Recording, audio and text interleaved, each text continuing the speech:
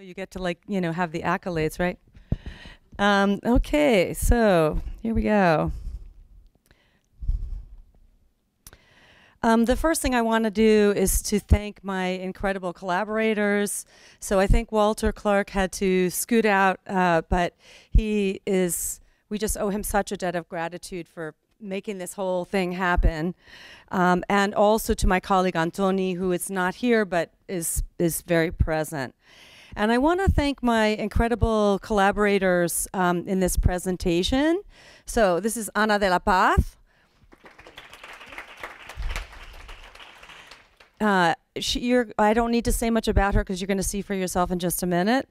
And we also want to thank our third collaborator, Elisabet Torras Aguilera, who was not able to make the trip today, but she also made a tremendous contribution to our research. And I want to note that Aurelia Pesarradona and Maria Jose Ruiz Mayordomo were not able to make it today at the last minute. So I'm sorry about that. I know that we're all very disappointed not to be able to hear their research on the Canario. And when we found that out, we decided, Ana and I, to take 45 minutes. So go to the bathroom if you need to, be ready. Okay. Those of you that know me know that a big goal in my life is to translate Spanish sources to English. And there's just a lot of information in this presentation that we really wanted to get out to you. And I want to note that except for the Esquivel, on whom we rely, of course, on Lynn Brooks, except for Cervantes and the Carpentier quotes, all the translations from the Spanish sources that we're going to give you today are mine. And the research that we're presenting today is from my forthcoming book, Sonidos Negros, forthcoming from Oxford University Press. Look for it next year. Okay. We're going to be speaking today about an early modern Spanish dance called the Villano. Performed in Christmas pageants, this shepherd's dance told the story of a bumpkin shepherd who eventually saw the light of Christ and was redeemed.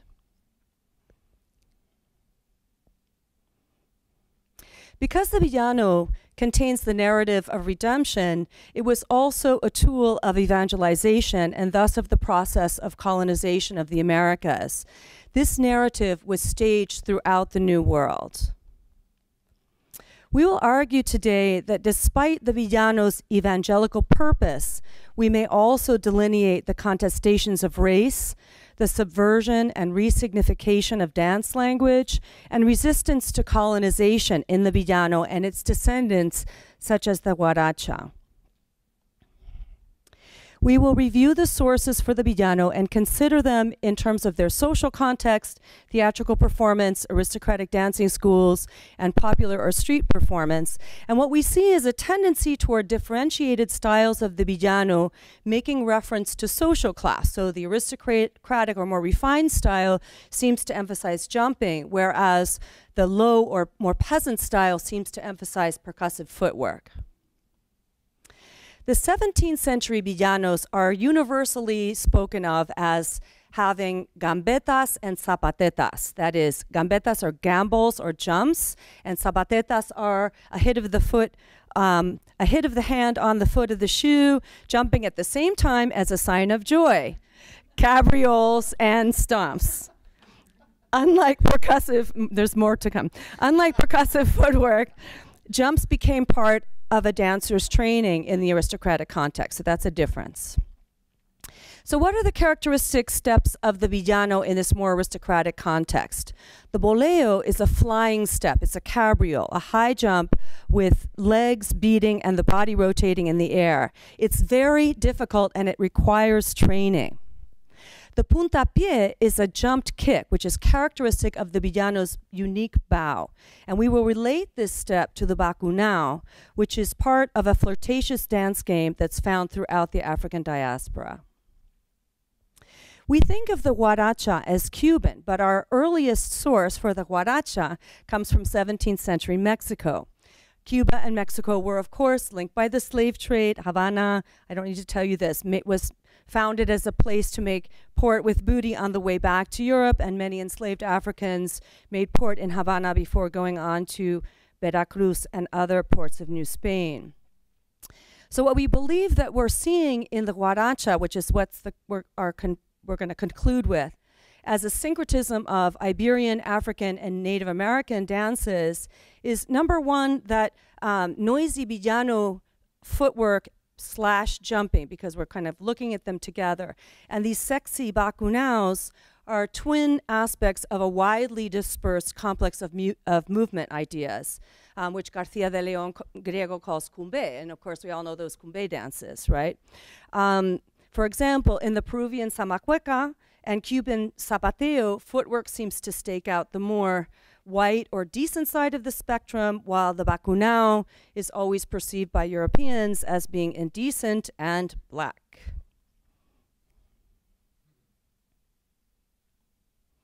The other thing we think we're seeing in the Guaracha as a syncretic form is that Africanist dance ideas such as the bacunao and what Constance Vallis-Hill calls drum dances seem to be continually circulating back to the Iberian Peninsula, where we find them in the 18th century tonadillas. And of course, I'm ignorant about all of the incredible, Native American dances, but I'm learning from you, and I know that it makes me wonder whether this work is not also going to yield a lot of insight about, what these presences are on. And we'll give you a little bit of proposals in a bit. Elegua, the gatekeeper, is a divinity known as Legba and as Shu. He is found throughout the African diaspora. He's also found throughout West and Central Africa. He's found in Brazil, Cuba, Puerto Rico, DR, Panama, Venezuela, Colombia, Haiti, and the United States. Anthropologist Melville Herskovitz says, Legba everywhere dances in the manner of a man copulating, and that is with this pelvic thrust.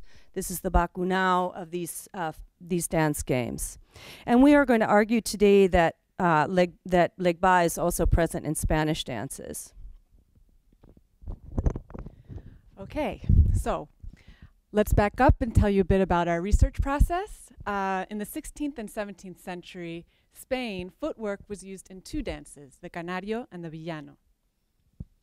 The Canario's footwork was a representation of Canary Islanders, or as Arbot writes in 1589, kings and queens of Mauritania, or else like savages in feathers dyed to many a hue.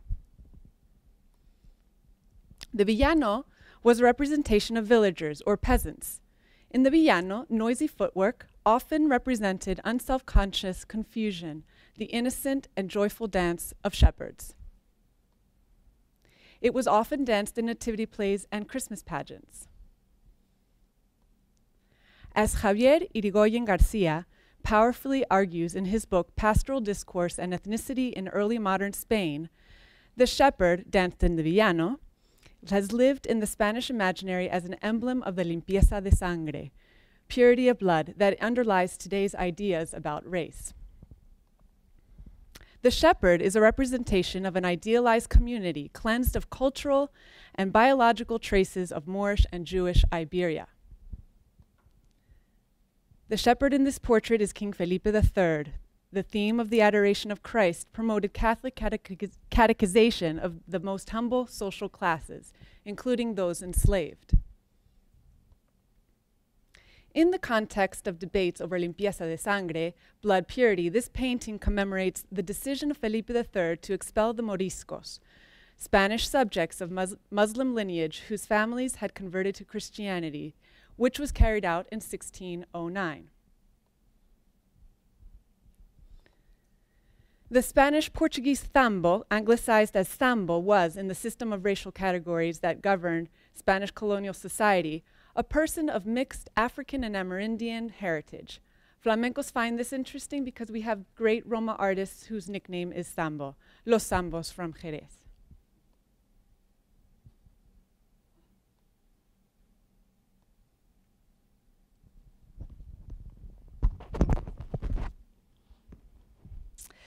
The word zapateado comes from the word zapato or shoe. In the first monolingual dictionary of Spanish, Sebastián de Covarrubias in 1611 elucidates the metaphorical logic linking noisy footwork with the villano as a paradigm of redemption, defining zapato, spelled zapato, so don't look for it in the Z's, in a lengthy dissertation as the most humble thing there is, worn under the foot, and thus symbolic of the humility and lowliness of Christ the Redeemer. From this association flow a number of somewhat surprising glosses, such as, to get into a shoe is to be afraid, and to shoe someone or zapatear someone is to punish him in word or in deed. Zapatear is to dance, hitting the palms of the hands on the feet and the shoes, to the tune of some instrument, and that person is called a zapateador. Zapatetas are those hits to the shoes.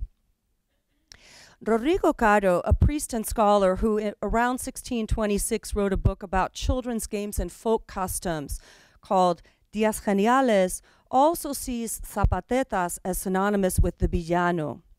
Caro quotes Ezekiel's prophecy from the Old Testament, because you have clapped your hands and stamped your feet, rejoicing with all the malice of your heart against the land of Israel.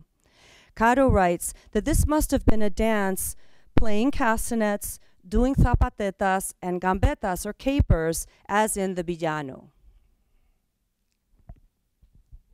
Sorry.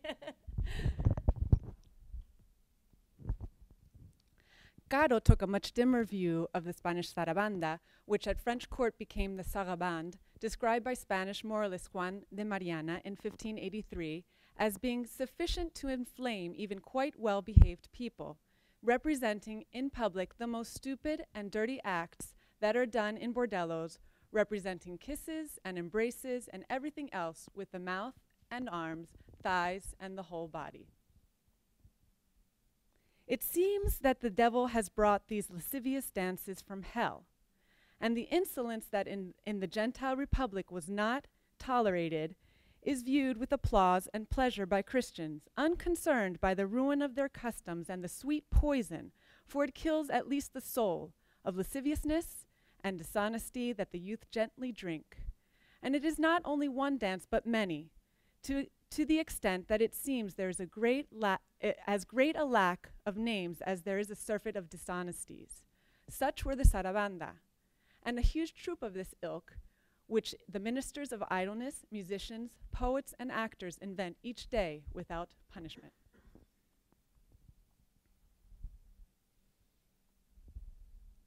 We will return to the sarabanda presently. I know, I'm like... Let's see, can we go like this? Is that better? Okay, in 1739, the Dictionary of the Royal Spanish Academy, RAE, followed Covarrubias of 1611 in defining zapateado as a dance done with footwork, zapateando.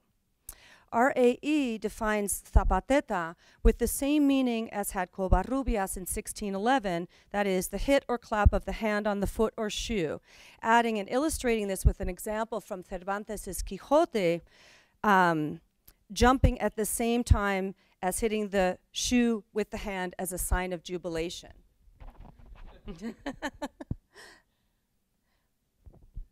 So aside from this jubilation in the revelation of the coming of Christ, RAE in 1739 contains 6 definitions of the verb zapatear, all of which can be read through this lens of Christian evangelization, including to hit someone with a shoe, to shake someone up in word or deed, to trip over something or run into something, and in dance to accompany the music by beating the hands together or hitting the hands one at a time on the feet, which are lifted to this end in various postures, always following the same rhythm and most frequently used in the dance called the Villano. RAE gives a Latin definition which means to dance with frequent lifting and striking shoe, and an illustration from Quixote in which Sancho Panza, speaking to Don Quixote, emphasizes the difference between zapateado as a dance of rustic innocence and cultivated aristocratic dances. Sancho says, "In an evil hour you took to dancing, master mine. Do you think all mighty men of valor are dancers and all knights errant given to capering? If you do, I can tell you, you are mistaken. There's many a man would rather undertake to kill a giant than cut a caper. If it had been the shoe fling, zapateo, you were at, I could take your place, for I can do the shoe fling like a gerfalcon, which is some kind of a falcon, but I'm no good at dancing."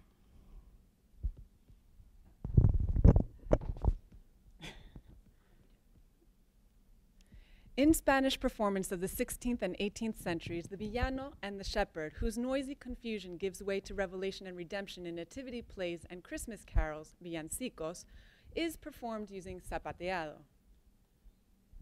In the villancicos, Christmas carols, which are also theatricals performed in churches, there are examples in Spanish literature of both gentlemanly and rude villanos. An illustration of a sacramental villano is a loa, praise song by Agustín Rojas, written between 1601 and 1603. The characters enter and sing and dance a villano, and the loa includes the villano's characteristic estribillo or chorus, a didactic couplet about the Eucharist.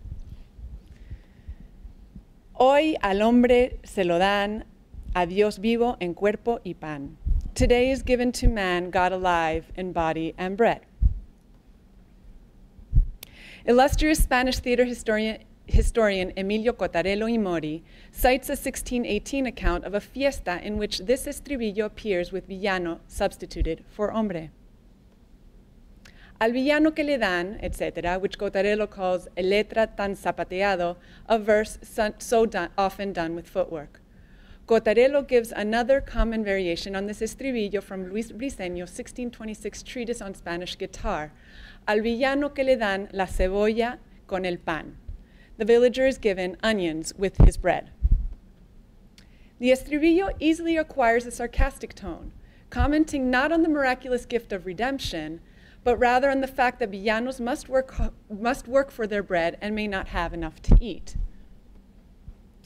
In her magisterial Nuevo Corpus de la Antigua Lírica Popular Hispánica, siglos XV a XVII, for example, folklorist Margit Frenca La Torre lists another couplet from Briceño's 1626 villano.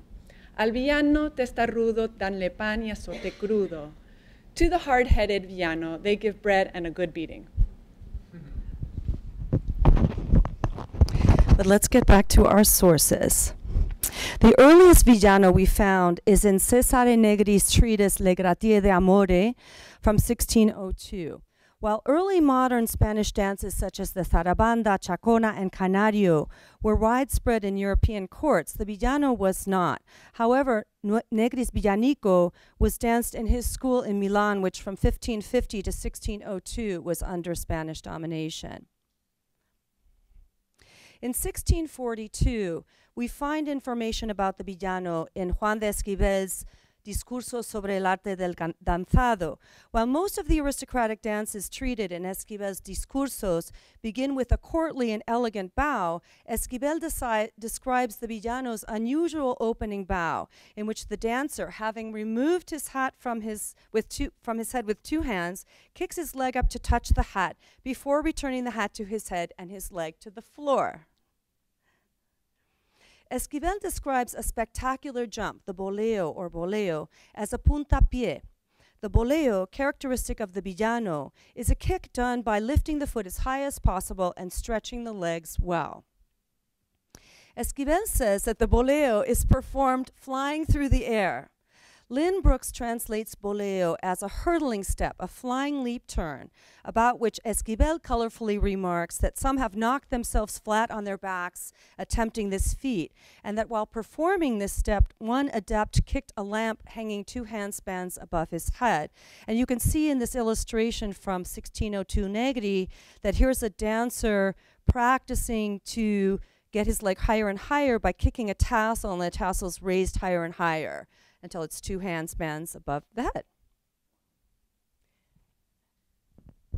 So I'm just going to tell you a little bit about the boleo and the discovery about the step and the difficulty about it. So we were looking at Esquivel and in describing this rotated beat step that is, you know, the leg kicked super high. And we were in the studio, and it was described as a step, and I'm going to try to demonstrate. So I'll do it without the microphone. So you're supposed to lift off the left leg, kick the right leg in the air, jumping, beating, so beat like this, and then rotate. And the first time we were reading it, Elisabet And this is, okay, so this is, okay, not me, but her. Look at her. And also, the other dancer that was in the studio with us is also a highly trained, balletically trained dancer.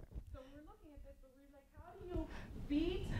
And in fact, they were saying beat and maybe even cross. So I'm beating like this, and you know, I'm meeting my left leg under my right, and then rotating all at the same time. And they said it could go 360, like it could go all the way around.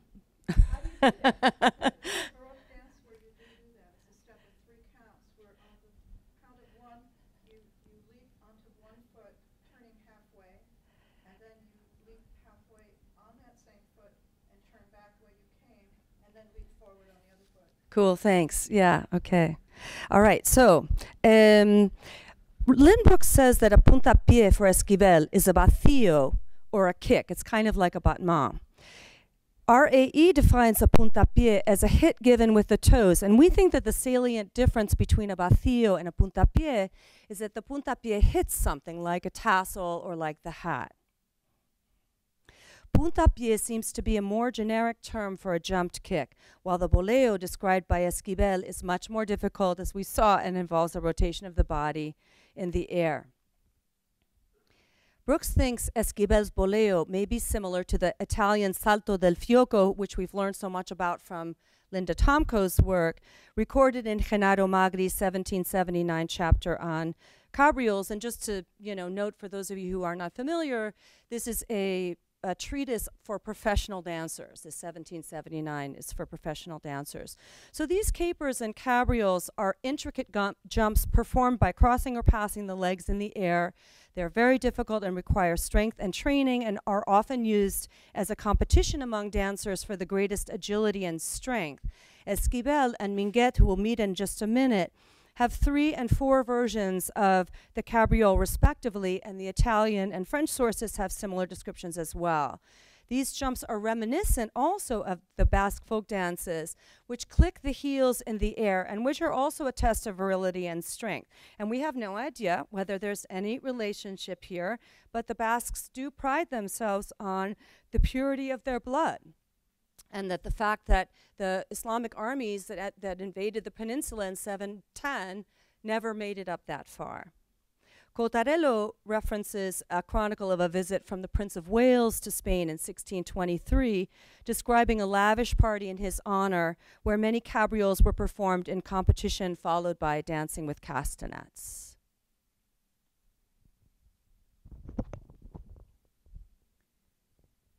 In view of the racialized overtones of the Llano's narrative of redemption, we thought it fascinating to note that while the jumps are associated with the innocent joy of shepherds, the word capriole derives from the word cabra, or goat.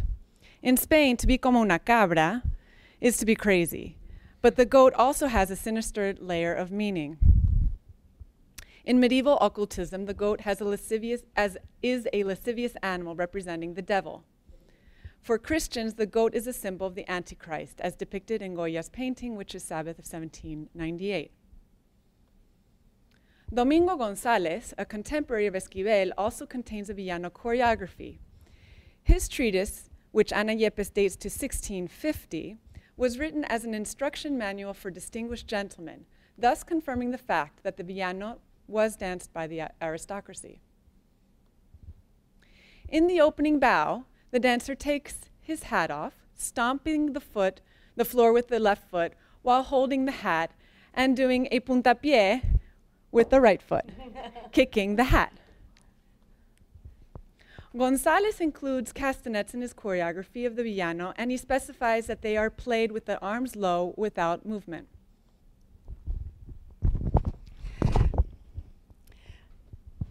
I'm going to take you through this process just a little bit. We agreed, Anna and I agreed, that it was not necessary to the narrative that we're presenting today, but we thought it might be fun for you, and we thought it was very fun. So this is like a moment in a window into our process.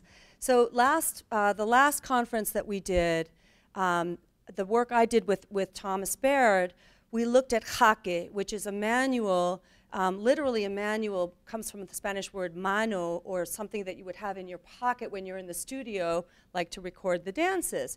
So this was a manual written in 1680 for a Spanish aristocrat, and I knew from my work the last time that Jaque has a villano. So that was the first place we went. We looked at Jaque's villano of 1680, and we're reading through it, and we don't find this boleo, we don't find the puntapié, we don't find this kind of characteristic bow of the villano that Esquivel tells us we're supposed to look for. So we actually asked Ana Yepes about that, and she said that that Jaque is kind of an overview. He gives us kind of an overview that might be for an aristocratic, you know, dance student, and it might be something done on a theater stage. So he sort of combines a lot of different characteristics of the villano, and that's what we see. So we got a little bit disenamored of Jaque at that point. And I knew from Ruiz Mayordomo and from Yepes that this González manuscript of 1650 existed. And guess what? I found it online. So that was the first big thing. And then I'm reading through this manual, and I see that it has a villano. So that was the second big thing. Okay, and then here we are. So now you can picture we're in the studio in New York, and we're all three huddled over this thing, right? And trying to figure out what it says. So I'm going to read this to you. Advertencia, a la cortesía en este tañido y no en otro, se quita el sombrero con entre ambas manos, aún, we don't know what this word is, dando antes y al principio del tañido una patadita, thank you, en el suelo con el pie siniestro, volviendo el perfil izquierdo delante, quitándose el sombrero, levantando este otro pie de punta a pie y dando con la punta de él en el sombrero, okay? Okay, so, and I'm going to show you like how hard this, I mean, you can. Tiempo, the word we don't know is tiempo. It's tiempo? Yeah. Oh my God, thank you, Craig. You see, it takes a village. Thank you, Craig. Okay, so I'm going to just show you, I thought this would be charming to show you this page of our notes. Advertencia, la, can't figure out what that is, co, can't figure out what that is, en este tañido no en otro se quita el sombrero con entre ambas manos. So we deciphered this, it says, in this music and not in any other, you take off the hat with two hands. So that was promising. Dando antes y al principio del tañido una patadita en el suelo con el pie siniestro, volviendo el perfil izquierdo. This is my comment to Elisabet. Thank you, because it might be an indication of it being a theatrical dance. So you turn your profile to who, right? Y quitándose el sombrero. Thanks, Ana, for figuring out what that little plus sign and the arrow meant to look in the margin for that note. Levantando este otro pie de punta a pie, or does this go with the next line? Y dando con la punta de él en el sombrero sosteniendo sobre el otro. Wow, wow, wow, wow, wow. Okay, so there we have, 1650, Domingo González. We have this punta a pie that Esquivel tells us is characteristic of the villano. Okay, so the González villano is titled Villano Caballero por lo bajo, which roughly translates as gentleman villano in the low style. As Benjamin Liu describes in his work on medieval serranillas, before 1492, when there were encounters between Muslim raiders and shepherds along the Christian-Muslim border in Andalusia, in order to repopulate frontier lands, livestock owners were granted privileges and titles of nobility in exchange for taking the obligation to defend their territories from Muslim raids. Irigoyen adds, these newly minted nobles were called caballeros villanos, commoner knights or nobles, an apparent oxymoron that underscores that the combination of sheep herding and the fight against the Muslim was one of the instances in which the expansion of Christian kingdoms to the south allowed for social mobility. We found it fascinating to learn from González's 1650 Villano Caballero that a generation after the 1609 expulsion of the Moriscos from Spain, this conundrum of gentlemanly villano was the lingua franca of aristocratic dance academies. Our next reference for the Villano comes from Pablo Minguet Eiro's 1737 short treatise on Spanish steps. Minguet published these treatises on Spanish dance all the way through the 1760s, and he basically plagiarizes Esquivel for these, so we see the continuity in movement vocabulary from 1642 to 1764. The 1737 edition of Minguet, which is available online from the Library of Congress, gives a complete choreography for a villano. Like González in 1650, Minguet's in 1737 omits the boleo that was that really complicated turned, rotated cabriole that was described by Esquivel in 1642. But Minguet does include a step called puntillazo, which is a jumped kick similar to the kick to the hat in Esquivel's and González's bow, and which is used several times in the dance toward the end of each variation. Felipe Rojo de Flores' 1793 treatise on recreational dance lists cabriolas or cabrioles, taconeos or heel work, and zapatetas, a hit or slap of the hand on the shoe as we saw, as fundamental elements for the preparation or training for Spanish dance. Okay, so there's a step in Escuela Bolera and the folkloric dances called the lazos. Okay, yeah. Which are done like this, of interweaving, you know, I can't really do it really well with on the carpet, but it's this rotation in and out of the feet. Maybe they're like mashed potatoes, I don't know. Yes, maybe. Or Charles, yeah. So this interweaving step that I'm pretty fascinated by, that the fact that the Basque dances have these jumped steps that are cabrioles, horizontally they're like entrechats, and vertical, the cabrioles that are vertical, and I one day will go in that direction and research that. But again, these are the interweaving steps that are characteristic of Spanish. And just for you, Constance, I just want to say that one other thing I'm really proud of about this conference is that I've roped this one into dance scholarship too. Okay, so the 1793 treatise of Rojo de Flores is actually the first mention we saw in a dance manual of the Guaracha. And it's also the first time we saw percussive footwork, taconeos and zapatetas, listed among the formal techniques of Spanish dance training. If Rodrigo Caro in 1626 saw zapatetas as synonymous with the villano, in 1793, Rojo de Flores sees gambetas and cabrioles, or jumping, as equivalent to taconeos and zapatetas, or footwork. And further, he sees all of these interweavings and interlacings of the feet as characteristic of, or even definitive of, Spanish dance. So without venturing an opinion about which came first, the chicken or the egg, and Teresa can tell us about, the 1950s, we would simply note that along with these intricate heel and toe interlacings, these jumps are found in representations of Spanish folk dance today, notably the Basque dances. This is Pedro Azorín.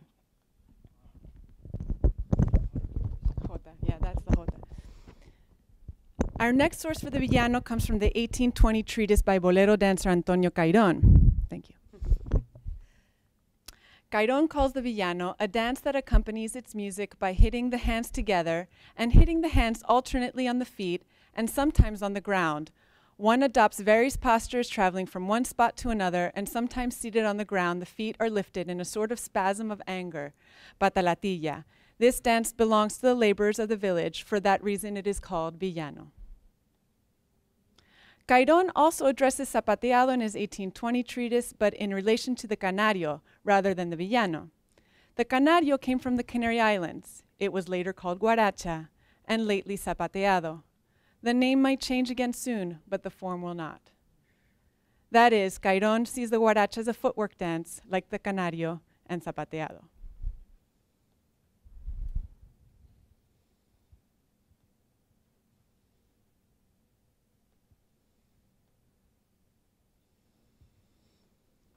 In 1836, the same year that Thomas Rice took his Jim Crow Act to London, Doña María Requejo danced la guaracha at Teatre del Diorama in Havana.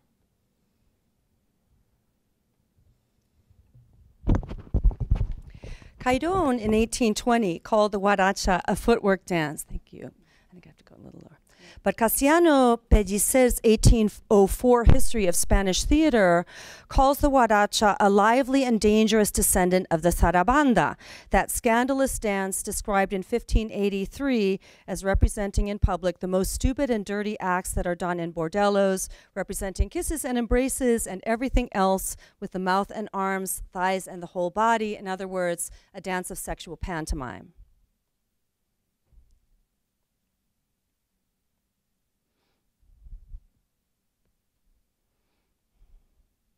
In Luis Mison's 1761 Tonadilla de los Negros, a negrita gitana, a little black gypsy, and her companions, a black man and a white woman, all three characters are played by white actresses in drag, bailan con taconeo, that is, they dance with heel work. And you can see here, I don't know if my, yeah, okay. The bailan con taconeo, and you can see here, negro and negla. Writing negro instead of negro is a centuries-old convention for representing African accented Spanish. It's a representation of blackness. And you should check out Nick Jones's new book on Black Talk. It's interesting, though, because in Villano representations, a dramatic device for showing the epiphany of this villano is that he comes on speaking incorrect Spanish or Sayagüez, and he ends up, after he gets his epiphany, he ends up speaking correct Spanish. The tonadilla employs a curious word, huachi, as an affectionate reference to the beloved. In flamenco today, this would be gitana mía, primo mío de mi alma, negra, mi negra. This says, negrita gitana huachi, que me robas el alma huachi. Little black gypsy girl, huachi, you have stolen my soul, huachi. RAE gives the derivation of huachi, which can also be spelled huachi, and you see now we're getting a little closer to the word guaracha, as the Chilean Quechua huacha or huachu, which means an orphan or illegitimate child. In his Glosario de Afronegrismos, or a glossary of African Spanish words, the eminent musicologist Fernando Ortiz adds that the word guaricha, now we're really close to guaracha, which he thinks must have been spread by the colonizers, means in Colombia a detestable delicacy. RAE adds that in Colombia and Ecuador, guaricha is a synonym for rabona, a female camp follower, and in Venezuela, a young single Indian woman. In other words, the guarachas on the 18th century Spanish stage seem to be of mixed African and Native American heritage. Ruiz Mayordomo says that they represented the exotic from the Spanish perspective, the new world of the Indies and the Caribbean. In her article on dance in the 18th century tonadillas, Ruiz Mayordomo discusses the guaracha sung by the famous tonadillera María Antonia Fernández La Caramba. Ay, guacharita, que guachara estás, que tu guacharo desguacharza. Ay, little guachara, how guachara you are. Your guacharo does the guachara to you. Try to say that 10 times in a row, right?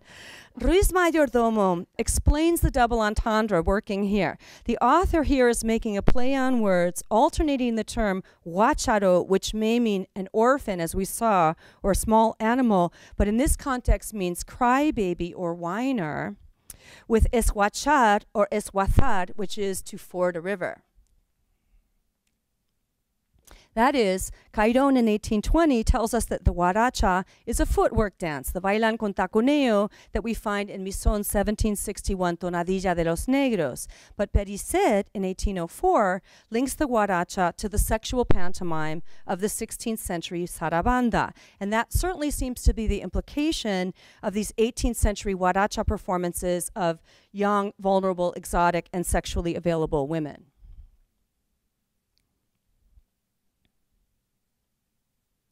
As Robert Ferris Thompson explains, in the Bacunao dances, the intent is to emphasize life. The opposition of male and female is a sign that the world cannot exist without marriage. That ideal communion is dramatized by the striking of hip against hip and abdomen against abdomen. Standing at the crossroads between life and death, Elegua is the perfect balance of nature, a combination of opposites, like young and old, destructive and constructive. He balances on one foot as he dances. He is the choice that changes man's relationship with the world, making the impossible possible. Cuban musicologist Alejo Carpentier describes these suggestive dances as a vast and motley family, close of kin to the saraband mentioned by the poets of the Spanish Golden Age, always accompanied by the kicking of the apron and the gesture of the lifted skirt, the choreographed pursuit of the female by the male. The latter is an eternal basis and theme of the fandango, and I'll just sort of quickly mention that those of you that know my work, from my Sonidos article in 2014 and from the conference proceedings of the last conference, I argue that in the sevillanas that we all dance, the pasada, which is the step of changing places and which can become very flirtatious if you want it to be, and can even become a chase if you repeat it over and over again, like we do in the last section of the first copla, for example. And of course, this is also the quintessential step, as we discussed in our proceedings from last time. The pasada is also the quintessential step of the 18th century fandango. It's what makes the 18th century fandango so sexy, right? So my argument is that this pasada is a manifestation of this Bacunao movement complex in Spain. In the original Spanish, Carpentier's kicking of the apron is puntapié al delantal. That is, the Bacunao's kicking gesture has the same name as the Villano kick. And we've seen the puntapié al delantal in Spain as well. For example, in an entremés from 1643, the heroine dances to this verse, que briosas van saliendo, oh que bien bailando van, dando al aire castañetas y puntapiés al delantal. How breezily they come out, oh how well they go off dancing, giving castanets to the air and kicks to the apron. So we wonder about, I'm just going to clip this so I can use my hands. We wonder about the uptake of the Guaracha as it returned again to the Iberian Peninsula in the 18th century as a sexy representation of dark-skinned America. We agree with Elisabet Le Guin's brilliant discussion of the Mandingoy in her Tonadilla book that the Guaracha's wobbly and slippery representations of race give us a sense of precariousness and longing that a declining and utterly dependent Spain might have felt toward its rising and soon-to-be independent colonies. In that regard, considering the Bacunao as responding to the highest spiritual and political imperatives of those enslaved throughout the diaspora, and that is to deny abjection and genocide generation after generation, and to affirm the unbreakable continuity and strength of their lineage generation after generation, we wonder whether in the Guaracha's oscillations of identity between Gitana Negra and Amerindian, the Negra Gitana Huachi, like the teetering between sacred and profane love and desire that is the essence of the Bacunao, and also like the Villano, teetering between redemption, he's the shepherd, he's the good shepherd, and he's the cabriole, he's the goat, he's the devil. And of course, the whole fun of the Villano representation and what made him so popular through so many centuries was that he comes bumbling out onto the stage. He's drunk, he's telling dirty jokes, and talking about how much he wants to eat and drink and stuff like that. And the audience were trying to figure out, is he going to get it that that's the Christ child? Is he going to get that the Christ child has been born? And that's the narrative. In his 1934 history of Mexican music, eminent musicologist Gabriel Saldívar explained that Afro-Mexican music and dance followed the routes that those enslaved were forced to travel. Saldívar published from his personal collection the earliest guaracha that we know of, which is a guaracha by Juan García de Céspedes, chapel master of the cathedral in Puebla, which is dated in 1674. Would you do me a favor and turn lights off? Yeah. This beautiful song is a Christmas carol. And here's one of our favorite interpretations by Fahmi Alkai, who is a Palestinian Spaniard, Arcangel, who is a famous flamenco singer, and soprano Marivi Blanco.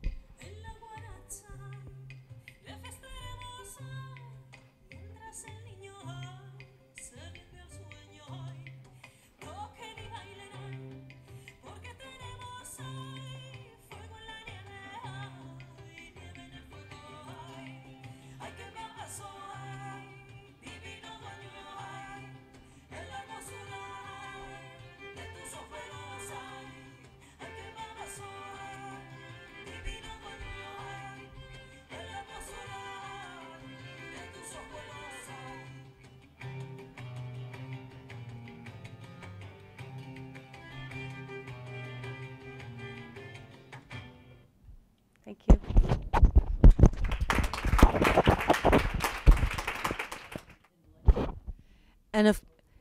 And of course, you know, the cabrioles are part of the grotesco or the comique, you know, which is the character dancer. So it's not the noble dancer, it's the character dancer that does these cabrioles.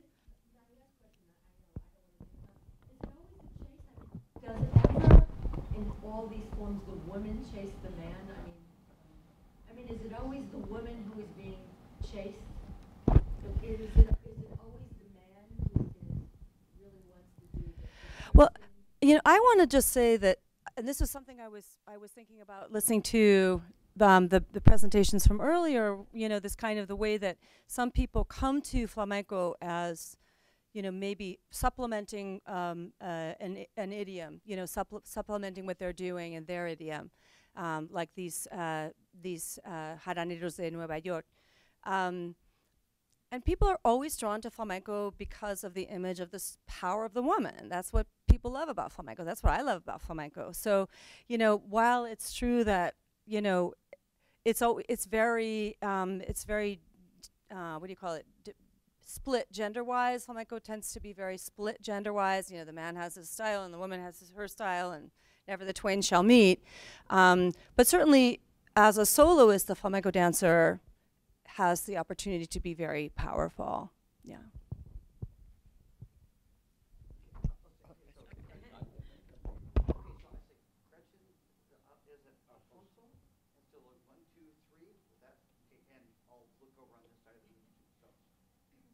Thank you all for your presentations. They had me thinking the whole time and writing ideas and very evocative and so interesting. I had a couple of questions and suggestions.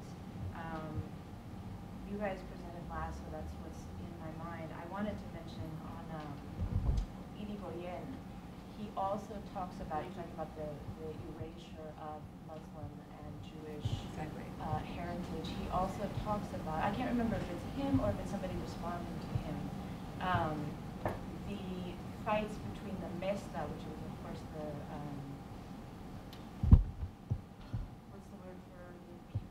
Matachines? No, the Mesta, the somewhat, oh my goodness. Guild, sheep herders guild. This The guild, guild. thank you, guild is the word I'm yeah. looking for. The Mesta, and particularly taking on the Roma of that period. So there, I feel like it's my role here to just continue to Absolutely. that. So there is also that direct conflict with the Roma as well. There were a couple of other things I wanted to ask and mention. I'd love to take a look at the document that you guys are having trouble with words, and mention also that there's a ton of paleographic support online. Yeah. I don't know if you guys are familiar with all of those resources. Well, when you said yesterday that the Archivo de las Indias is online, right? Yeah, it's online. Well, and then, but also there are a ton of documents which actually list very systematically the codified symbols. Oh, that's great. Some of what you're having trouble with are a whole bunch of these codified. Oh, that's great. Yeah. sent formulas. those links to me in an email. Yes. It was fun to figure it out, though. And then Dr. Shea, thank you so much for your presentation. I want to just reinforce as my interest in cultural anthropology and ethnography and ethnohistory. I think the idea of what you're saying in terms of dance as an expression and the constant evolution of it, I want to relate it to language and just remind people that it is a cultural expression of the culture of that moment. So regardless of the etymology of the term used to describe it, that should be our only driving force in looking for those origins and looking for those pieces that bring that current dance together. Thank you. Fascinating work, all of you. I really enjoyed it. But I wanted to say that your work on the Guaracha and el Villano and all that, it's like a puzzle. It's a piece of the puzzle that I was always wondering about, because reading Faustino Núñez, he always mentions the Guaracha and the Habanera and the Tango Americano or Baile de Negros as part of the evolution into what later on became el tango flamenco and the tientos. The thing is, the Habanera is in a 4/4 form, but then these dances were in 6/8 or were like ternary. Yeah, so can I jump in there? Yeah, and I want to say one thing. This is also for you, Constance, just to say, because you may not know this, but probably a lot of other people do know that the Guaracha, of course, in Cuba becomes blackface. It becomes the Cuban answer to blackface. So, yeah, so just putting that out there. Yeah. Also, all recordings of tientos, they have the tanguillo, the 6/8. Right. So. Right. So to answer your second question, Alfonso, that was actually something we were thinking about, because of course we're all very enamored of the 6/8, and the Villano, the Canario does have that 6/8. It has the Himiola, but the Villano does not. The Villano is in 4/4 or something like that. But we decided, we were actually looking. What was it? We were looking at. I don't know. We decided to ignore this problem, but the other thing. Yeah, part of our rationale for ignoring the issue of rhythm was because we really had a lot of this kind of information that was coming from the words and the description, so we wanted to stay with that, but and there just wasn't, obviously we went on way too long as it is, but the other piece of it is that, like, I'm studying Afro-Caribbean percussion right now, and my teacher can just take a 6/8 and he can just morph it into a somewhere middle tanguillo sort of thing, and he can morph it back to a 4 and then morph it right back, and it's like he doesn't really even see it as, so just to say that, and like I have a great quote from Wynton Marsalis, which I think I might have played at that 2012 chord conference, where he talks about swing in American music, and he takes it from American music swing to all the way to the African clave and back again, so kind of through the Cuban and then to the African and back. So we decided that there's a spread there in terms of the rhythm. Yeah.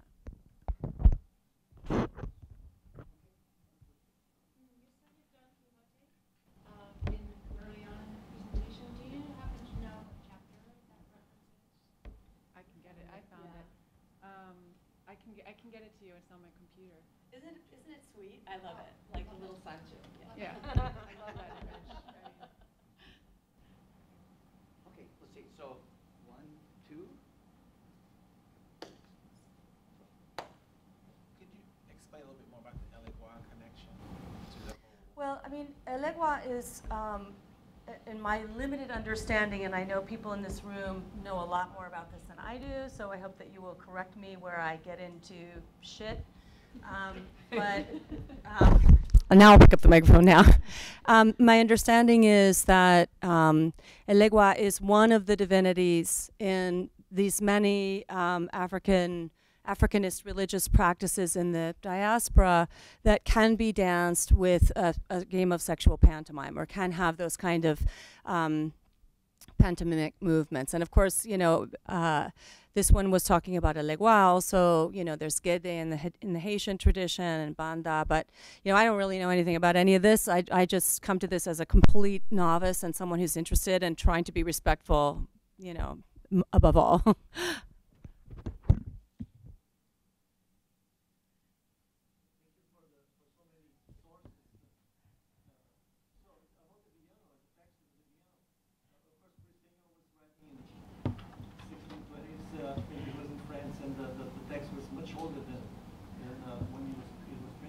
The way he presented it seems like the profane version derived from the religious usually is the opposite, because that was a clear-cut example of a contrafacto.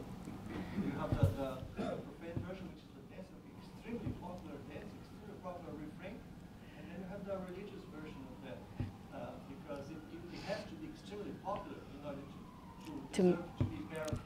Right. So I just wondered if you did intend to make it like chronological.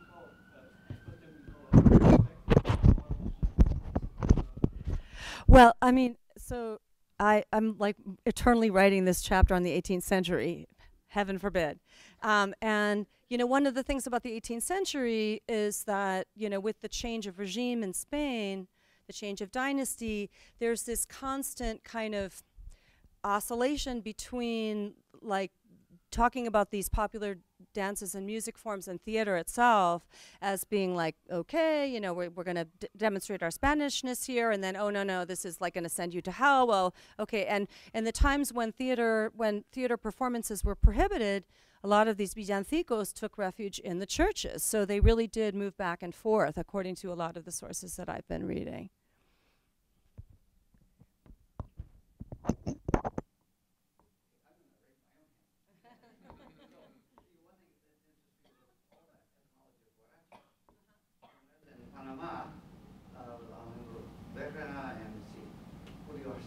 And a bunch of other really great folks were showing around.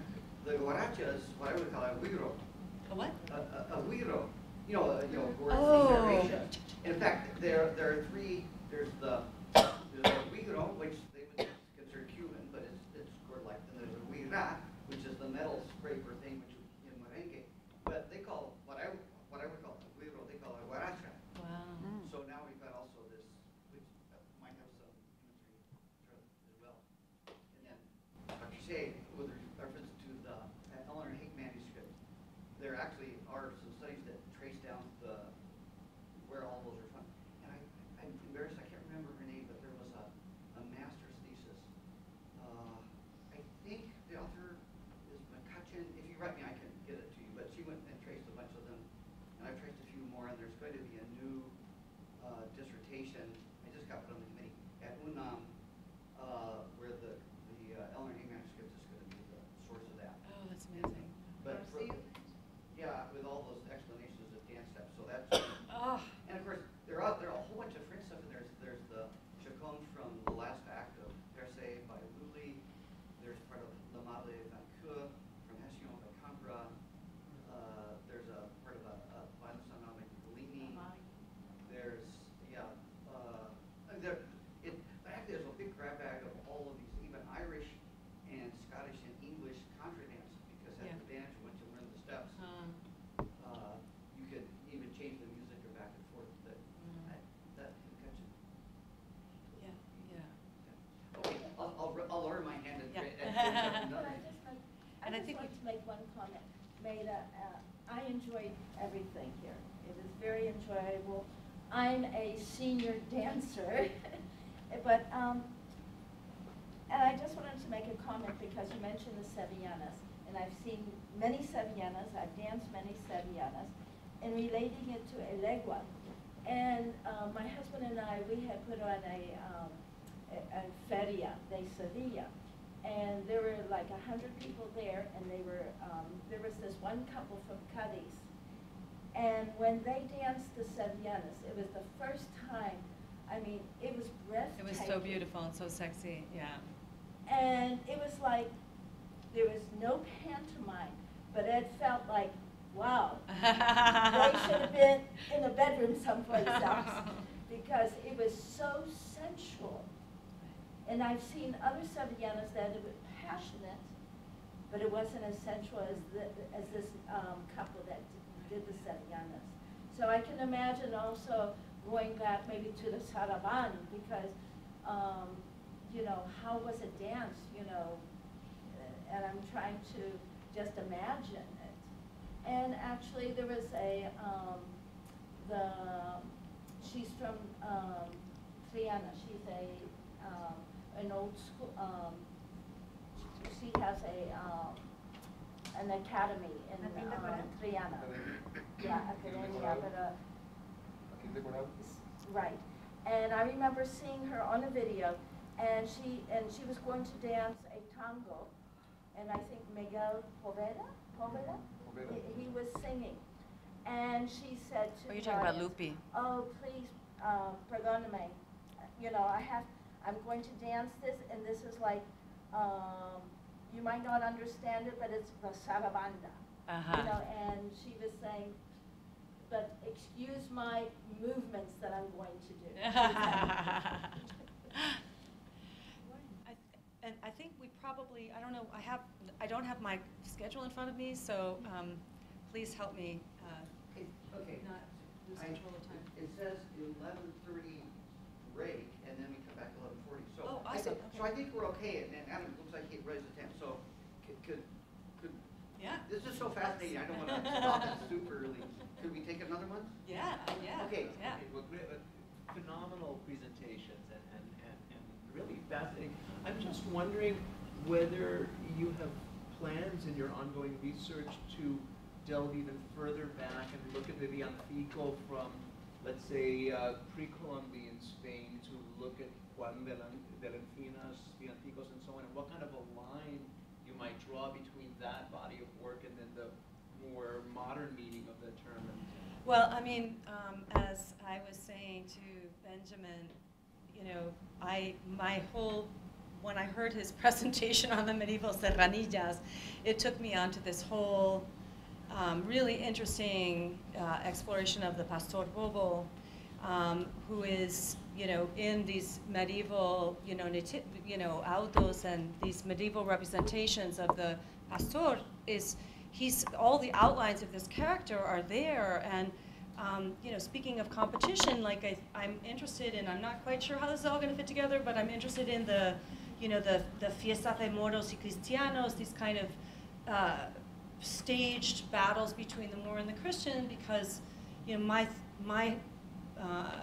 one of my central assertions in my book is that, you know, Spain is the seedbed of these, you know, of our ideas about race right now. And, you know, I think that, you know, it starts out against the Jews and the Muslims in, you know, the pre-Columbian period, and then it gets transposed with the advent of the Atlantic slave trade and the discovery of the Americas and the colonization of Americas.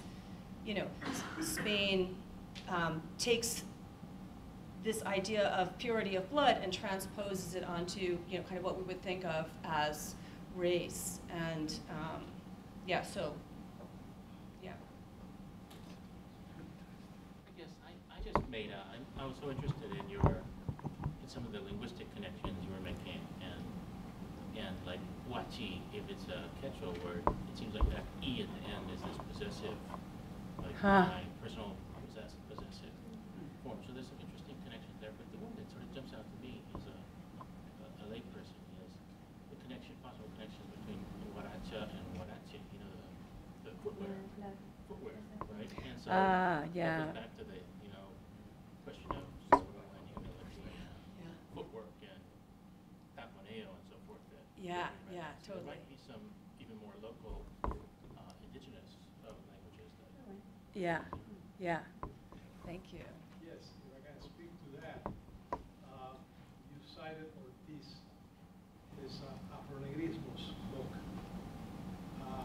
In his 5-volume Los Instrumentos de la Música de Cuba, he has a very extensive and much larger discussion of Guaracha. Okay. Which he directly cites Guaracha Okay, yeah. Being the origin of the word.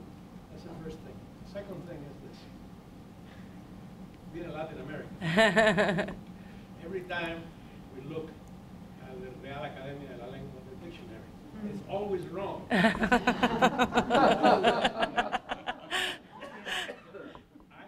reacted when they found connection with Quechua, rather outlandish.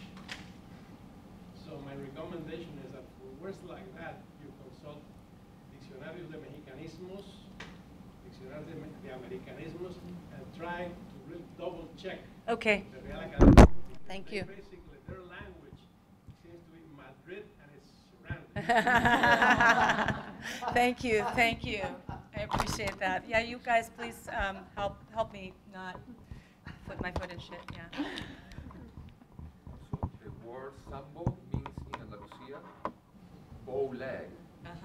So sambo Also could be that. It's got dual meanings too. Right, So right. you have to consider that into account too. Yeah, yeah. Can I mention one more thing about, are you familiar with Cervantes' talk about the veil? See? Fefeo, the fefeo. Fefeo, no. I can't remember which works specifically, but if you remind me, I can tell you, but he's talking about the Neguilla and the Neguita and he describes them as poor use of Spanish by the Roma. Huh. Just No, there's, complicated. I'm so with you about, sorry, I'm supposed to hold this. I'm so with you about the conflation of the Roma. That's, yeah, I'm right there with you. The conflation of the Roma, you know, the Roma become the blacks for Spain, you know, that's what happens.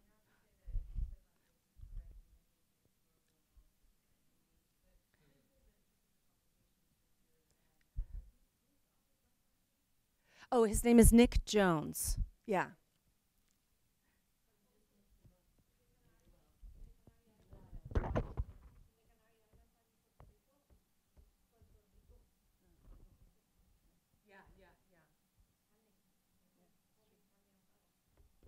So again, which came first, the chicken or the egg? Right.